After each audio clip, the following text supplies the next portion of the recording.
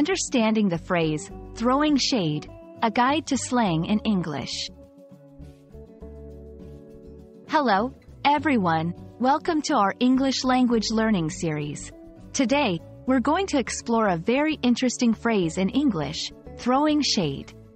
This term is widely used in everyday conversation, especially in informal settings, and understanding it can really help you in grasping the nuances of English. So, let's dive in. Throwing shade is a phrase that originated in African American vernacular English and has become popular worldwide. It means to express contempt or disrespect for someone, but in a subtle, indirect, or clever way. It's not as direct as insulting someone.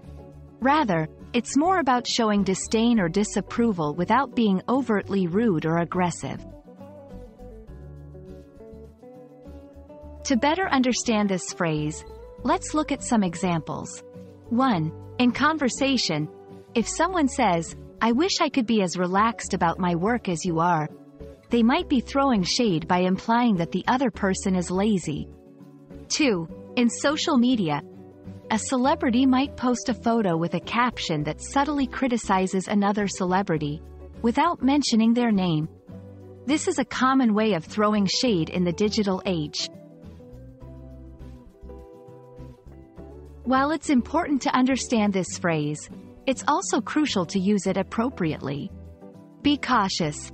Since it's a form of indirect criticism, using this phrase can sometimes lead to misunderstandings or conflicts. Understand the context. It's more suitable for casual, informal conversations among friends or in social media, rather than in formal or professional settings. I hope this video has helped you understand the meaning and use of throwing shade. Remember, while it's a popular phrase in English, it's always best to communicate openly and respectfully.